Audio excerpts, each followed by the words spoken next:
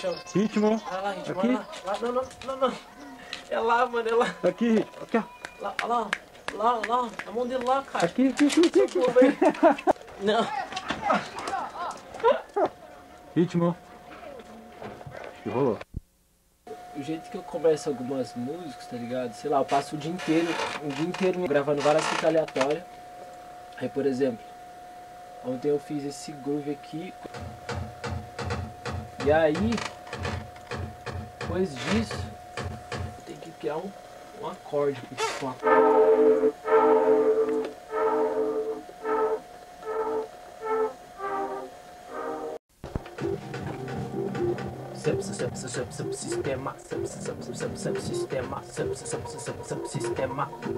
Sistema. Não sei porquê. E aí a gente pega aqui, ó. Ontem eu fiz um timbre aqui, esse aqui. É isso.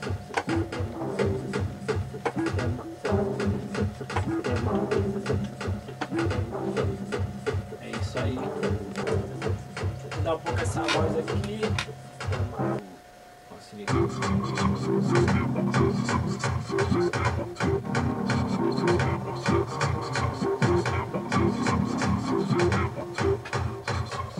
Vou fazer uma outra melodia aqui, só pra tirar uma onda.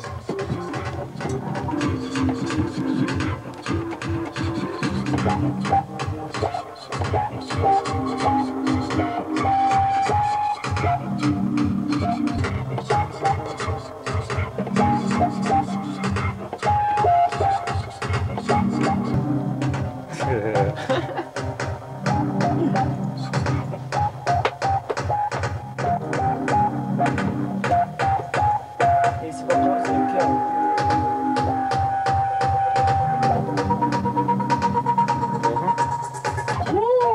É Jungle Fever mesmo.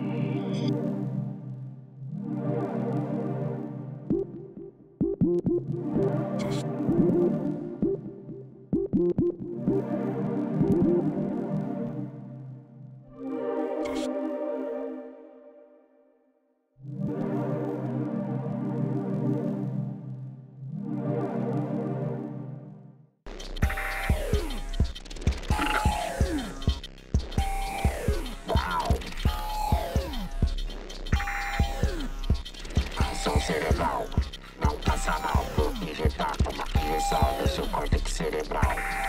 Entra no grau, som cerebral, som cerebral, entra no grau, vou injetar uma injeção no seu córtex cerebral. Entra no grau, não passa mal, não passa mal.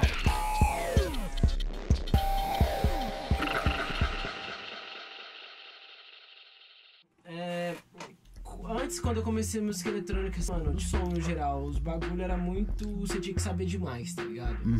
E aí, isso, de certa forma, foi meio opressor pra... Não que você não tem que ir atrás de conhecimento, não, porque eu não sou nada preguiçoso, eu estudo pra caralho, assim, eu tô sempre estudando os bagulho, saber de entender as paradas e tal. Só que quando eu comecei, eu senti que era muito demais, assim, tá ligado? Eu não tinha acho que pelo fato da música eletrônica no Brasil, um bagulho antes pra quem tinha grana, tá ligado? Hoje em dia ainda é, mas só que mais ainda antes. que meio que saber demais, assim, você já tinha que ser meio que doutorado no bagulho pra poder criar, sei lá, cada seu computador vai fazer. Então, tipo, isso me prejudicou por um tempo pelo fato de eu achar que, mano, eu não conseguia fazer essa fita, tá ligado? Claro. Não existia um método onde eu podia me encaixar pra fazer, tá ligado? Entendi. E é muito formalizado, né? É, exatamente. Que eu acho que assim, você tem que estudar, você tem que saber os processos e tudo mais. Eu acho que faz parte do seu processo de criação, você tá sempre aprendendo, tá ligado? Mas eu acho que não precisa ser do tipo assim, você necessita saber de tudo, tá ligado? Ainda mais pensando no país do Brasil, país subdesenvolvido e tal, sabe? Que você demora 1000 anos pra ter tudo. Igual eu falei, mano, pra ter tudo isso aqui eu demorei uma cara, tá ligado? Uhum. Tipo, hoje em dia eu tenho isso aqui, mas isso aqui é praticamente minha vida e hoje em dia eu tenho endividados, tá ligado? Mas dá pra você fazer as coisas que você quer, que você imagina nesse momento. Não, 100%. Agora, não, na real, isso aqui pra mim é o suficiente. Eu sei que uma galera tem uns... A única coisa que eu quero terminar é de ter meu outro par de toca-disco e meu mixer pra eu treinar, né, mano? Praticar, né? Praticar. Porque tocar é prática muito, né? É, sim. Mas pra produção, assim, óbvio que se eu ganhar muita grana, eu queria ter uns compressores, os RHR, mais pra masterizar, que é um bagulho que eu faço pros amigos, pra mim, pras pessoas que trampam junto. Daí seria louco ter uns hardware, sabe, os periféricos externos. Só que é muito caro. Enfim, do que eu tenho aqui, fala pra você que pra mim é o suficiente, assim, pra fazer o que eu quero, pra fazer o tipo de música que eu tô disposto a fazer. E funciona pra mim, assim, eu tento sempre manter também um ambiente mais... às vezes do jeito que eu gosto, assim, às vezes não é firmeza pra outra pessoa, mas pra mim isso aqui é super inspirador. Chegar, o jeito que eu olho isso aqui, sabe, olhar o jeito que tá o estúdio, saber que também que foi o que eu montei, tá ligado? Bom, agora só resta de deixar o som falar mesmo, né? E aí, claro, obrigado por ter participado do lance todo aqui, fazer parte da Circa. É claro. Você colado, né, mano? Vem São Paulo, daquele pique. Bom, a gente vai onde a música tá, né? A gente vai onde a música tá. É por isso que a ideia do Circa é toda essa. Se as pessoas não podem sair, a música vai até elas. É isso. Certo?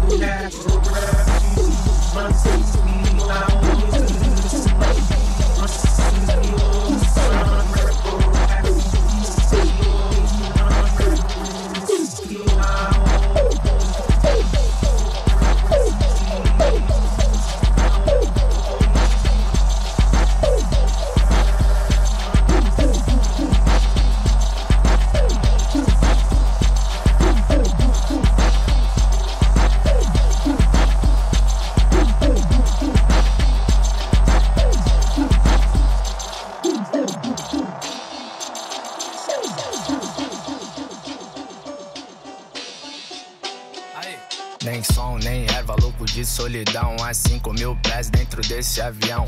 Preço é diferente de valor, pega a visão. Ai de mim, se eu não mantiver 2 pés no chão, colecionando opressão e roupas bonitas. Se a coisa fica feia, vendo tudo na medida do possível, passa ponte, sem pensar em pular. Depressão me abandonou quando eu não tinha o que almoçar. Ia ligar, reneguei, longe de ser Bruce Wayne. O Coringa é camarada e sou a favor da Mary Jane. Pra evitar pânico, evitei descansar. Eles torcem pro banco, é pra quem vai roubar.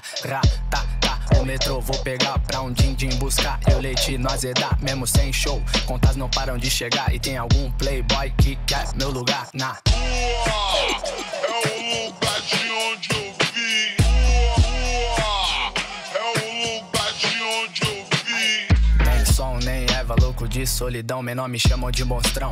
Pediu uma foto, PM de cidadão. Documento com foto, aí de mim, se eu não mantiver o mínimo. Foco, boleto, boato, virada a noite inteira. Amigos envolvidos até o osso na biqueira. Bro, faz sol, mas nasce frio. Da cor do rio, sem link na bio. Teve espaço pra me difamar, menos pra eu responder. Lembrar TV, PSDB, tipo, fala tu Z3.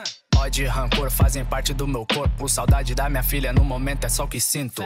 Vida bandida, fábrica de suicida. Garçom, faz favor, mais um gole de autoestima. De pé, super fé, quero ver derrubar. E tem algum playboy que quer meu lugar na rua. É o lugar de onde eu vi. Rua. É o lugar de onde eu vi. Nem som, nem erva, louco de solidão. Desço desse avião, vou pra casa relaxar. Um amigo faleceu, tem velório pra colar. Meu irmão se envolveu, simpatiro foi trocado.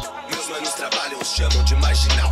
Vendendo produto isento de nota fiscal. E a culpa é de quem vai sobrar pra quem? Nessa cadeia sou quem? Detentor, refém, 10 liga. Diz que quer me ver, minha mãe avisar que aluguel vai vencer. Será que esse mês tenho que vender umas dias? Aí Cezão, faz um vale pra eu não ter que me fuder, né? Fez dinheiro pra caralho, bom saber. Se um dia eu precisar, vou roubar o Matuê. Nada pessoal, tenho que me agilizar, pois tem algum playboy que quer meu lugar.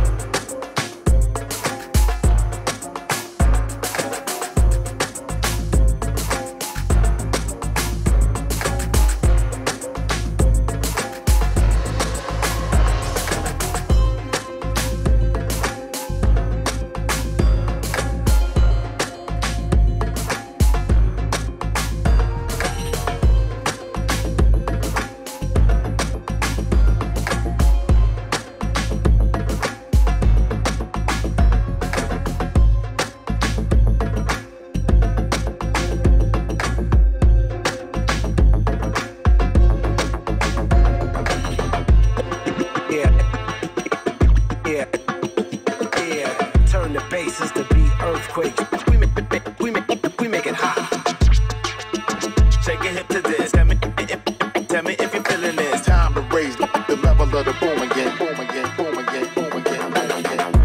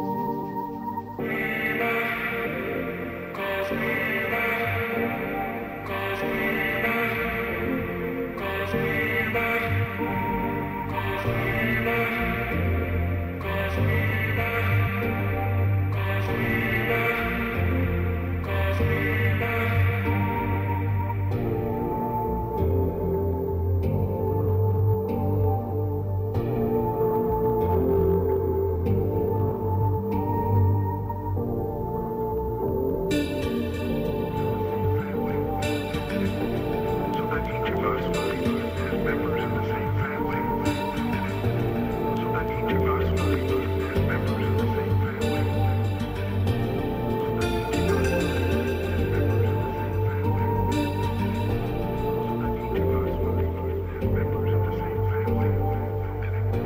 So that each of us is members of the same family. So that each of us is members of the same family. So that each of us is members of the same family. So that each of us is members of the same family. So that each of us is members of the same family. So that each of us is members of the same family. So that each of us is members of the same family are here to claim their birthright of unconditional love and oneness. If we can do it.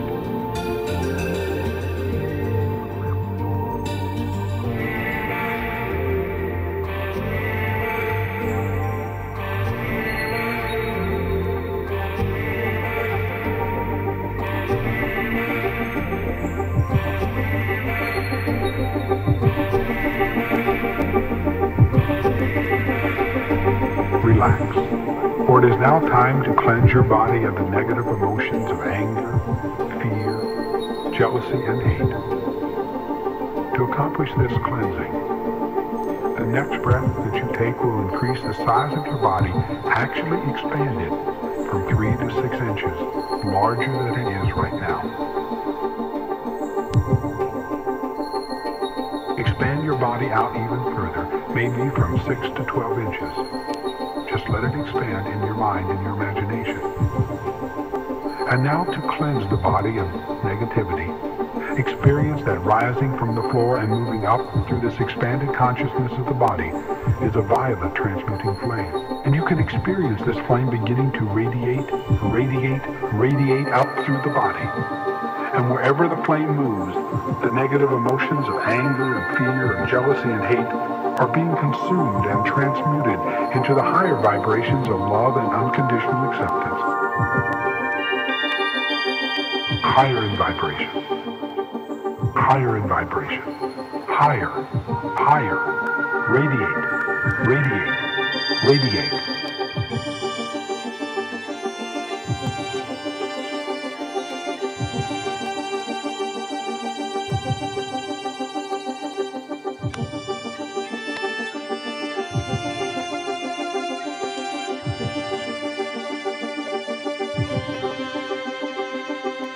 Allow the flame to die down.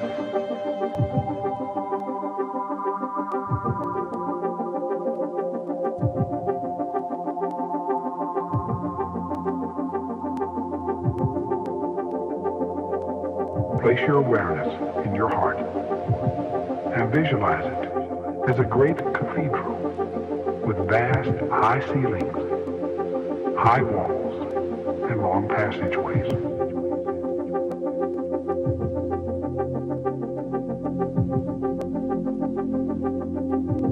Stroll along these halls and see them permeated with the color pink, and I'll return to you in 1 moment's time.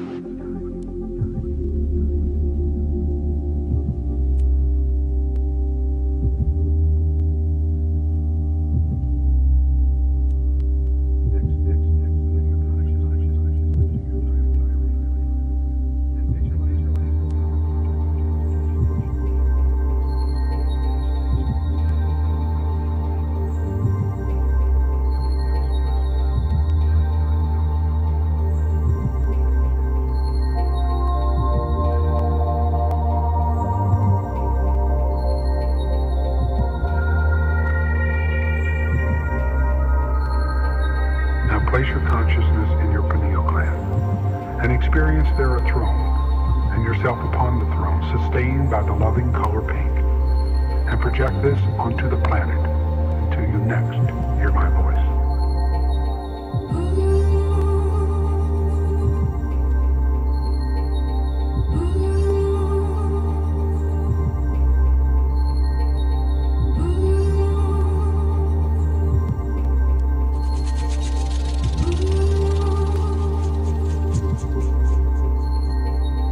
Now go back into the heart center again. And when you arrive in the heart center, the color now is gold. And the cathedral there is with the high, vaulted ceilings and long passageways. And as you stroll along the halls, you will see them permeated with the color gold until you next hear my voice.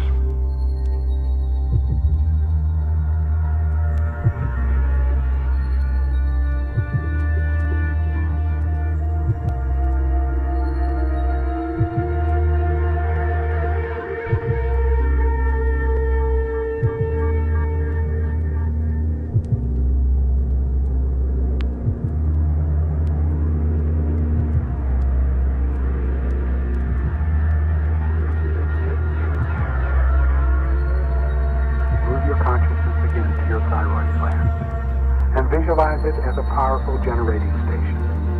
Stroll through the station, taking note of the many humming motors you see, and everything will be vitalized by the color gold until you next hear my voice.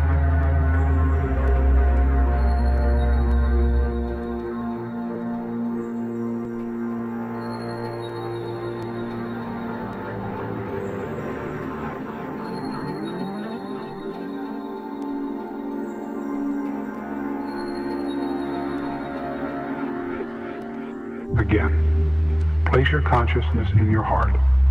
Visualize it as a great cathedral.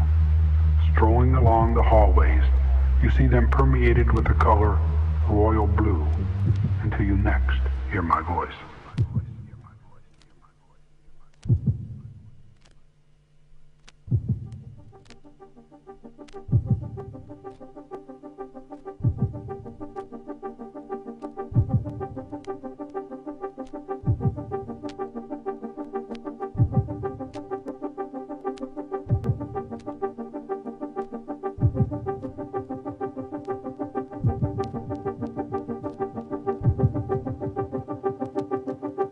Now you move in your consciousness up to your pineal gland, and there's the throne.